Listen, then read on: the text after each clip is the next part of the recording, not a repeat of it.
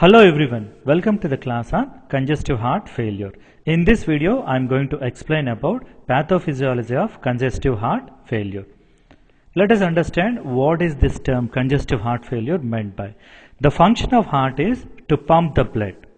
Heart failure means when heart loses its ability to pump the blood, that condition is called as heart failure.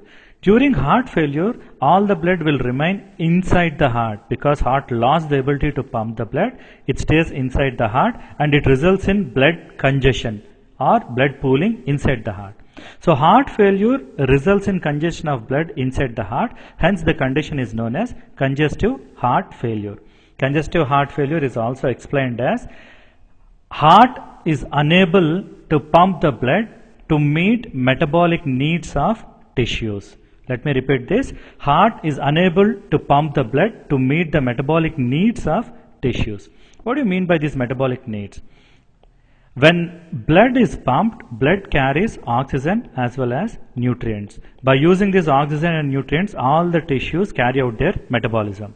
During heart failure, blood supply is reduced. When blood supply is reduced, oxygen and nutrient supply is reduced. So that will affect metabolic efficiency of tissues. Hence, it is explained as heart is unable to pump the blood to meet the metabolic needs of tissues. Now, why this condition occurs? It occurs due to dysfunction in systole as well as in diastole. Systole means contraction of heart, diastole means relaxation of heart. Let us understand about systolic dysfunction. Systolic dysfunction, the primary precipitating factors are ischemic heart disease or hypertension. Ischemia means reduced blood supply. When blood supply to the heart is reduced, it results in ischemia, which may lead to myocardial infarction and finally muscle death. Thus, that result in systolic dysfunction. Hypertension, I have explained in the previous video, wherein we have seen hypertension increases afterload. Increase in afterload increases ventricular wall tension and finally it results in muscle death. This also results in myocardial infarction and finally systolic heart failure.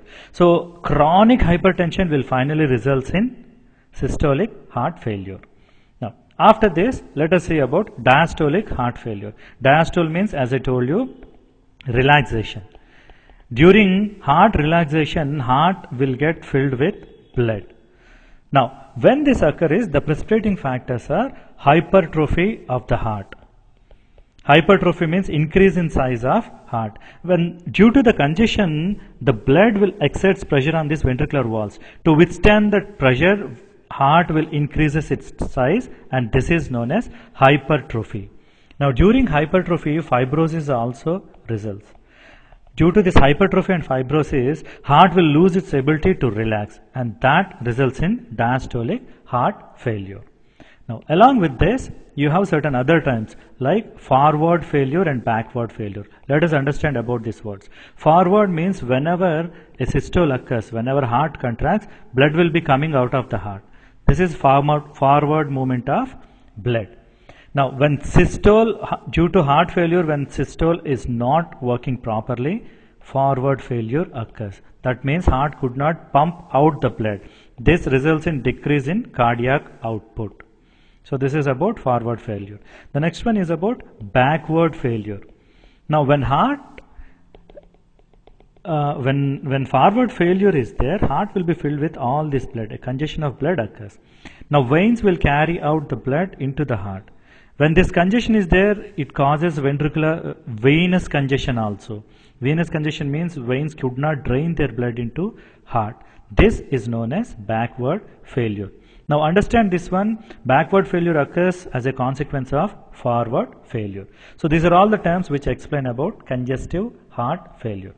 Moving further, now heart failure could occur to left side of the heart or it could occur to right side of the heart.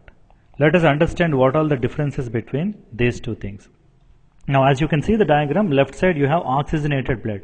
Oxygenated blood comes from lungs, gets into left atrium. From left atrium, it falls down to left ventricle. From left ventricle, it goes to aorta. From aorta, all this oxygenated blood is supplied to entire body parts. Now, when left ventricular failure or left heart failure occurs due to either ischemic heart disease, hypertension or when there is a problem in valves like mitral valve and aortic valve. Both these valves are present in left side. When there is a problem in these valves or due to this ischemia or hypertension, left ventricular failure occurs. Now what happens with this? Because left ventricle is failed, cardiac output is reduced. When cardiac output is reduced, systemic perfusion is reduced. Perfusion means blood supply. Now look at the diagram. If these chambers, like the left side chambers, are completely filled with blood supply from the lungs will not take place properly, because already the chambers are filled. Blood cannot be completely driven to this heart from the lungs. So what happens in the lungs also? Blood accumulation occurs. Now this condition is known as pulmonary congestion. Pulmonary congestion. Now this pulmonary congestion results in pulmonary edema. Fluid accumulation in the lungs is known as pulmonary edema. Now this pulmonary edema will causes dyspnea.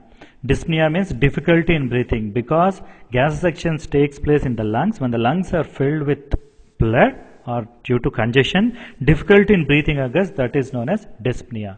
Not only this, another condition called as orthopnea also occurs. Ortho means a position. Apnea, again breathing difficulty. What is this position? Lying position or in a sleeping position. When we are in a lying position, venous return of blood to the heart increases. That means more amount of blood gets into the heart and pulmonary congestion further increases. So when people has got this left ventricular heart failure, during night times the breathing problem increases. That condition is called as orthopnea. So left ventricular failure results in pulmonary edema, and the symptoms are dyspnea and orthopnea. Now coming to the right ventricular failure. Now see, right ventricular failure is a consequence of left ventricular failure. When left ventricle fails, all the blood accumulates in the lungs. Now right ventricle pumps its blood into lungs. When lungs is already congested, blood will get retained inside this right ventricle. It causes ventricular damage and heart failure. Not only this, when there is severe pulmonary hypertension is there, this also results in right ventricular failure, as well as tricuspid valve problems will also result in right ventricular failure. Now, what are the consequences? It results in systemic congestion. Systemic congestion results in peripheral edema. All the swollen legs are due to this peripheral edema. Not only peripheral edema, it also results in ascites, fluid accumulation. So this is what is the gross differences between left ventricular failure and right ventricular failure. In case of right ventricular failure, peripheral edema occurs, ascites also occurs. In case of left ventricular failure, pulmonary edema, dyspnea and orthopnea occurs. Moving further. Now look at the diagram. This is a normal heart. This is a congestive heart failure condition. Now, due to the congestion, excess blood is accumulated inside that heart. To accommodate that excess amount of blood, heart size increases. This is known as cardiac hypertrophy. Now, cardiac hypertrophy occurs due to accommodate the excess blood inside this heart. Now, this cardiac hypertrophy will further aggravate heart failure condition. There is a principle related to heart. Let us understand this principle. It is known as Frank-Starling principle. According to the principle, when excess amount of blood is present inside the heart, when excess amount of blood congested inside that heart, even though heart failure is there, with little contraction, more amount of blood comes out. Why? Because inside the heart, lot of blood accumulation is there. So this will increases cardiac output. So this condition is called as compensated heart failure. Compensated heart failure means even though heart failure is there, cardiac output is compensated because of this Frank-Starling principle. This cannot happen all the time. Due to the excessive ventricular pressure by this blood, heart failure or heart muscle damage occurs. This results in decompensated heart failure. That means heart can no longer increase cardiac output. So this is what is the meaning of compensated and decompensated heart failure. Now, cardiac hypertrophy can be physiological or it can be pathological. Physiological means when there is a growth spurt during pregnancy, when people do exercise, cardiac hypertrophy occurs. Especially in case of athletes, cardiac hypertrophy is very common thing. Now, there is a difference between physiological and pathological things. In physiological hypertrophy, there is an increased capillary density is there. Increased capillary density means excess amount of blood supply to the heart will be there. At the same time, heart rate is decreased as well as cardiac output is also decreased. Both these factors will reduce oxygen demand. So, the hypertrophy will not cause any further damage in case of athletes. In pathological cardiac hypertrophy, it is not the case. In pathological hypertrophy, this condition occurs. There is a decreased capillary to myocyte ratio is there. Decreased capillary to myocyte means decreased blood supply, decreased oxygen delivery, and it results in ischemic injury. Ischemic injury will also cause myocardial infarction and fibrosis. Both of them will result in cardiac muscle death. Now, look at the condition. Hypertrophy occurs to accommodate the excess congestion inside the heart, but it aggravates the condition of heart failure. Moving further, not only in case of heart, there are certain neurohumoral changes, and the chemicals released from kidney also changes in case of heart failure. Especially when cardiac output, see the cardinal sign of congestive heart failure is reduced cardiac output. This immediately increases sympathetic nervous stimulation and renin, angiotensin, aldosterone system activation will be there. Because of both of the factors, there is increased heart rate, increased cardiac output. Now, the reason why cardiac output heart rate is increased is body will try to increase the perfusion to heart and brain. For both these are vital organs, and for these vital organs, perfusion has to be maintained. But this comes with the expense of remaining tissues will have less perfusion of blood. Take the case of kidney. Kidney will be having less amount of blood supply.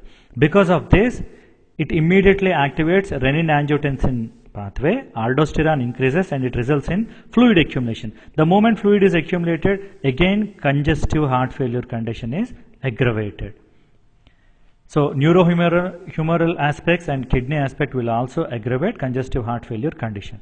Finally, in vasculature also certain changes occurs. Hypertension, diabetes mellitus, both of them will cause vascular stiffness. That means the ability to contract blood vessel and dilate blood vessel will be reduced. That is what results in vascular stiffness. Another important feature is endothelial dysfunction. Endothelial cells are basement cells for blood vessel. Now, in endothelial dysfunction means there is a fine balance between endothelial nitric oxide synthase and reactive oxygen species generation. When this balance goes out of control, that is called as endothelial dysfunction. What happens with this? Endothelial nitric oxide synthase generates nitric oxide, it causes relaxation of blood vessel.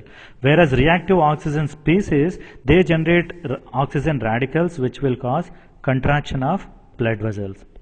So when the balance goes out of control, reactive oxygen species amount increases and it causes blood vessel contraction. Again, blood vessel contraction increases blood pressure, damages cardiac muscles. Again, this aggravates congestive heart failure condition. So this is the pathophysiology of congestive heart failure. Thank you for listening this video.